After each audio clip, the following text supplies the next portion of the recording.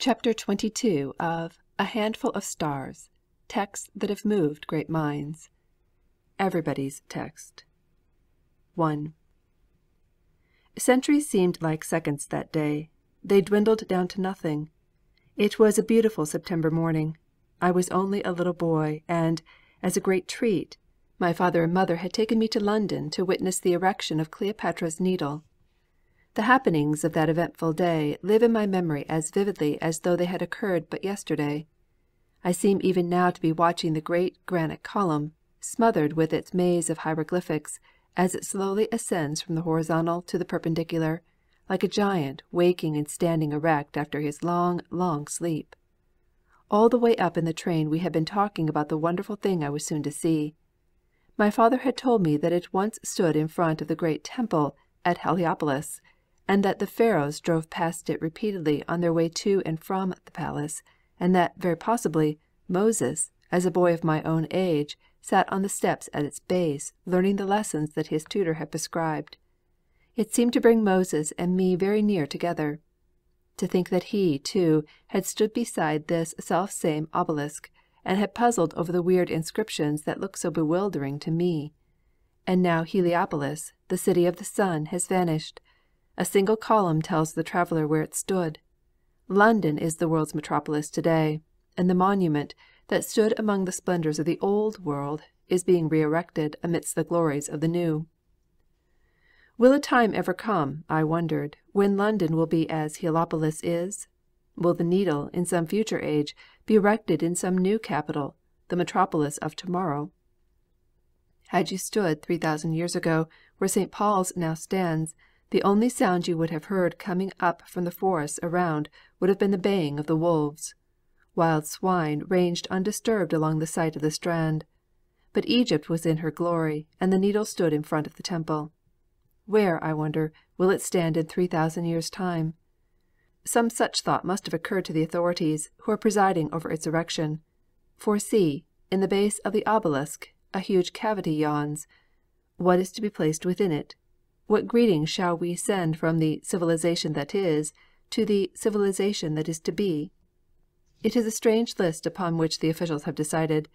It includes a set of coins, some specimens of weights and measures, some children's toys, a London directory, a bundle of newspapers, the photographs of the 12 most beautiful women of the period, a box of hairpins and other articles of feminine adornment, a razor, a parchment containing a translation of the hieroglyphics on the obelisk itself, the hieroglyphics that so puzzled Moses and me, and last but not least, a text. Yes, a text, and a text not in one language but in every language known. The men who tear down the obelisk from among the crumbling ruins of London may not be able to decipher this language or that or the other, but surely one of these 10 score of tongues will have a meaning for them. And so, in the speech of these 215 peoples, these words are written out. For God so loved the world that he gave his only begotten Son, that whosoever believeth in him should not perish, but have everlasting life. That is the greeting which the 20th century sends to the 50th. I do not know what those men, the men who rummage among the ruins of London, will make of the newspapers, the parchments, the photographs, and the hairpins. I suspect that the children's toys will seem strangely familiar to them. A little girl's doll was found by the archaeologist among the ruins of Babylon. Childhood keeps pretty much the same all through the ages. But the text. The text will seem, to those far-off people, as fresh as the latest 50th century sensation. Those stately cadences belong to no particular time and no particular clime. Ages may come and go, empires may rise and fall, they will still speak with fadeless charm to the hungry hearts of men. They are for the nations that were, for the nations that are, and for the nations yet to be. That text is everybody's text. 2. Few things are more arresting than the way in which these tremendous words have won the hearts of all kinds and conditions of men. I have been reading lately the lives of some of our most eminent evangelists and missionaries, and nothing has impressed me more than the conspicuous part that this text has played in their personal lives and public ministries.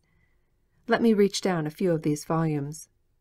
Here is the Life of Richard Weaver. In days immediately preceding his conversion, Richard was a drunken and dissolute coal miner. It is a rough, almost repulsive story.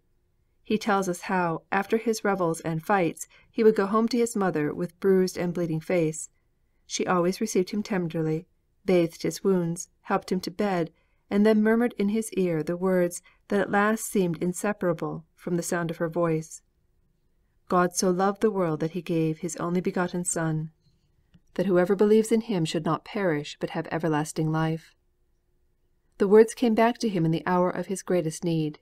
His soul was passing through deep waters. Filled with misery and shame, and terrified lest he should have sinned beyond the possibility of salvation, he crept into a disused sand pit.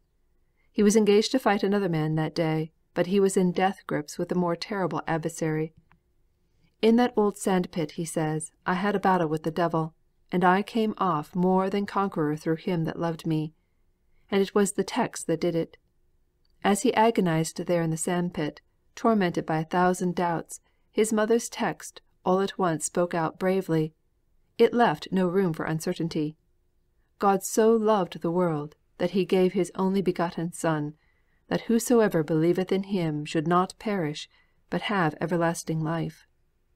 I thought, Richard tells us, that whosoever meant me. What faith was I could not tell, but I had heard that it was taking God at his word, so I took God at his word, and trusted in the finished work of my Saviour. The happiness I then enjoyed I cannot describe. My peace flowed as a river. Duncan Matheson and Richard Weaver were contemporaries. They were born at about the same time, and at about the same time they were converted. Matheson was Scottish, Weaver was English. Matheson was a stonemason, Weaver was a coal miner. In due course both became evangelists. In some respect they were as unlike each other as two men could possibly be. In other respects their lives are like sister ships. They seem exactly alike. Especially do they resemble each other in their earliest religious experiences. We have heard Weaver's story. Let us turn to Matheson's. Weaver at the time of his conversion was 25. Matheson is 22. He has been ill at ease for some time, and every sermon he has heard has only deepened his distress. On a sharp winter's morning, with the frost sparkling on the shrubs and plants around him, he is standing in his father's garden, when suddenly the words of Richard Weaver's text, everybody's text, take powerful hold upon his mind. I saw, he says, that God loves me, for God loves all the world. I saw the proof of his love in the giving of his Son. I saw that whosoever meant me, even me. My load was loosed from off my back. Bunyan describes his pilgrim as giving 3 leaps for joy as his burden rolled into the open sepulchre. I could not contain myself for gladness. The parallel is very striking. God loves me, exclaims Richard Weaver in surprise. I saw that God loves me, says Duncan Matheson. I thought that whosoever meant me, says Weaver. I saw that whosoever meant me, says Matheson. The happiness I then enjoyed I cannot describe, says our English coal miner. I could not contain myself for gladness, says our Scottish stonemason. We may dismiss the evangelists with that, and turn to the missionaries. 3. Like Richard Weaver and Duncan Matheson, Frederick Arnott and Egerton R. Young were contemporaries. I heard them both, Fred Arnott in Exeter Hall and Egerton Young in New Zealand. They lived and labored on opposite sides of the Atlantic. Fred Arnott gave himself to the fierce Barotses of Central Africa. Egerton Young set himself to win the red men of the North American woods and prairies. Arnott's life is one of the most pathetic romances that even Africa has given to the world. He made the wildest men love him. Sir Francis de Winton declares that Arnott made the name of Englishman fragrant amidst the vilest habitations of cruelty. He lived a life of great hardship, says Sir Ralph Williams. I have seen many missionaries under varied circumstances, but such an absolutely forlorn man, existing on from day to day, almost homeless, without any of the appliances that make life bearable, I have never seen. And the secret of this great unselfish life? The secret was the text. He was only 6 when he heard Livingstone. He at once vowed that he, too, would go to Africa. When his friends asked him how he would get there, he replied that If that were all, he would swim. But nobody knew better than he did that the real obstacles that stood between himself and a life like Livingstone's were not physical but spiritual. He could not lead Africa into the kingdom of Christ unless he had first entered that kingdom himself. As a boy of 10 he found himself lying awake at 2 o'clock one morning repeating a text. He went over it again and again and again. God so loved the world that he gave his only begotten Son, that whosoever believeth in him should not perish, but have everlasting life. This, says Sir William Robertson Nicoll, was Arnot's lifelong creed, and he worked in its spirit. This, he says himself, was my first and chief message. He could imagine none greater. Exactly so it was with Egerton Young. He tells us, for example, of the way in which he invaded the Nelson River district and opened work among people who had never before heard the gospel. He is surrounded by 250 or 300 wild Indians. I read aloud, he says, those sublime words, "For God so loved the world that he gave his only begotten Son, that whosoever believeth in him should not perish but have everlasting life." They listened with the most rapt attention whilst for 4 hours I talked to them of the truths of this glorious verse. When I had finished, every eye turned toward the principal chief. He rose, and, coming near me, delivered one of the most thrilling addresses I had ever heard. Years have passed away since that hour, and yet the memory of that tall, straight, impassioned Indian is as vivid as ever. His actions were many, but all were graceful. His voice was particularly fine, and full of pathos, for he spoke from the heart. "Missionary," exclaimed the stately old chief, "I have not, for a long time, believed in our religion. I hear God in the thunder, in the tempest, and in the storm. I see his power in the lightning that shivers the tree. I see his goodness in giving us the moose, the reindeer, the beaver, and the bear. I see his loving kindness in sending us, when the south winds blow, the ducks and geese, and when the snow and ice melt away, and our lakes and rivers are open again, I see how he fills them with fish. I have watched all this for years, and have felt that the Great Spirit, so kind and watchful and loving, could not be pleased by the beating of the conjurer's drum, or the shaking of the rattle of the medicine man, and so I have had no religion. But what you have just said fills my heart and satisfies its longing. I am so glad you have come with this wonderful story. Stay as long as you can." Other chiefs followed in similar strains, and each such statement was welcomed by the assembled Indians with vigorous applause. The message of the text was the very word they had been waiting for. Fred Arnot found that it was what Africa was waiting for. Egerton Young found that it was what America was waiting for. It is the word that all the world is waiting for the text is everybody's text. 4. A pair of evangelists, Weaver and Matheson. A pair of missionaries, Arnot and Young. I have one other pair of witnesses waiting to testify that this text is everybody's text. Martin Luther and Lord Cairn have very little in common.